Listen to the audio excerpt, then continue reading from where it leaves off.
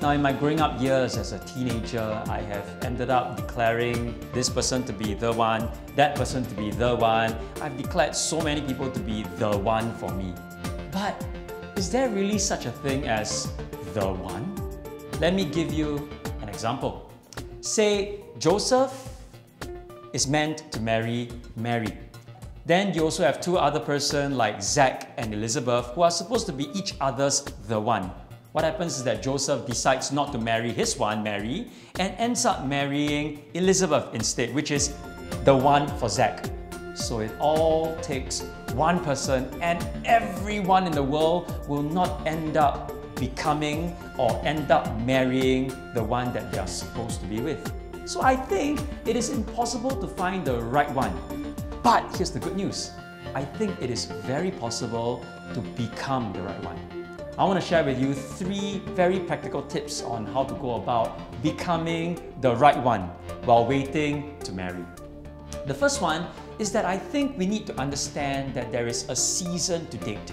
See, most of us here, we will get married at about 29 or 30 years old. And if you want to start dating at 15 or 16 years old, that means dating for 14 to 15 years. Now, it's a long time to date, so many temptations to go through. Worst of it all is that you still are not sure of the person that you are becoming. And if you are not sure of the person that you are becoming, how do you know which person you are supposed to be with? You've got to know who you are becoming. Then you can start looking for the right person. Now, second thing is that I want you to consider how it is important for you to have the spiritual covering of your parents or your spiritual leaders. You want to make sure that you have spiritual covering, people praying with you, people advising you, people ensuring that you are on the right track towards godliness and dating for a godly marriage. And finally, you want to start thinking about whether you are spiritually mature for a relationship.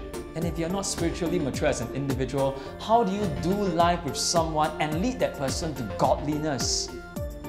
Get our own lives sorted and right with God before we involve someone else in our lives.